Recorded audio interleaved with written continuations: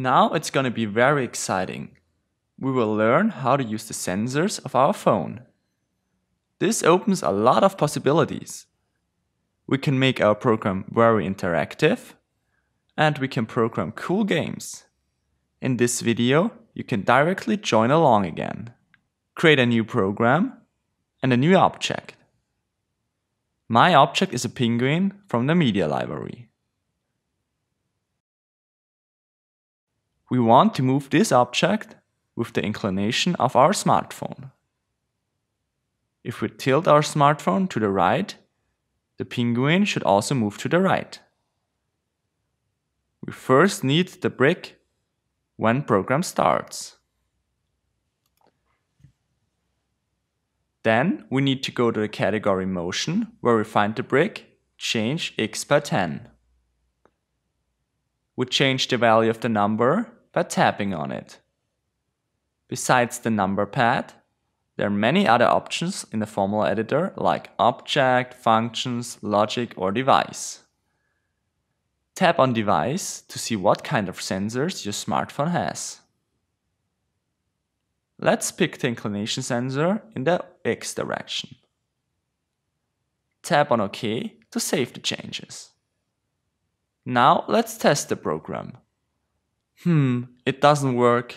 When I tilt my smartphone, the object doesn't move.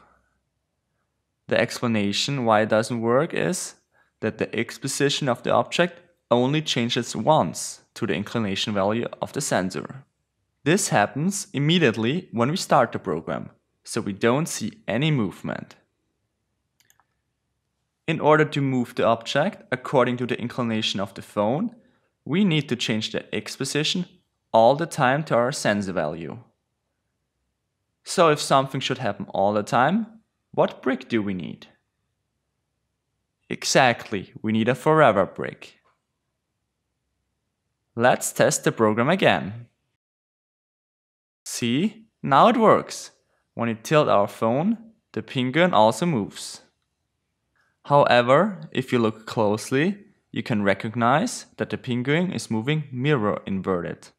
If we tilt the phone to the left, it moves to the right. To change this, we need to go back to the formula editor.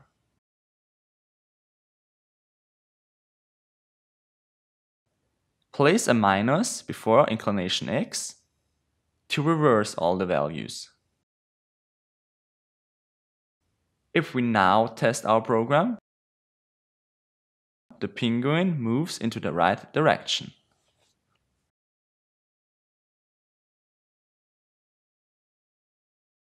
A short question. What do we need to do so that the penguin also moves up and down? Exactly. We repeat the same steps, but this time we do it with the Y position and the Y inclination.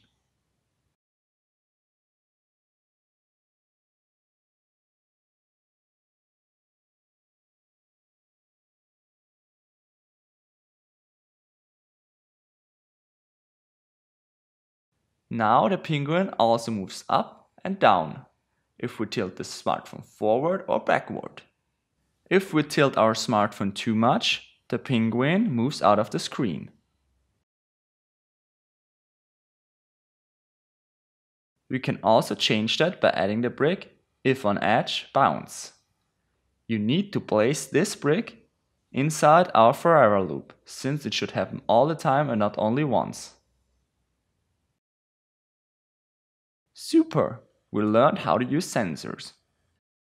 A short tip at the end. Please note that you can amplify or reduce sensor values.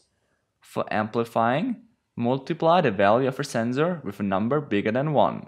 For reducing, divide the value. So in our example, if the object moves too much, you can reduce the sensor values by dividing it by a certain number.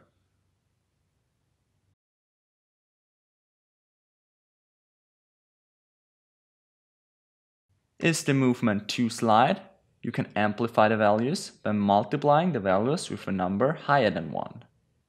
Which numbers exactly you need to try by yourself. In this case, the values look very good, so we don't need to change them.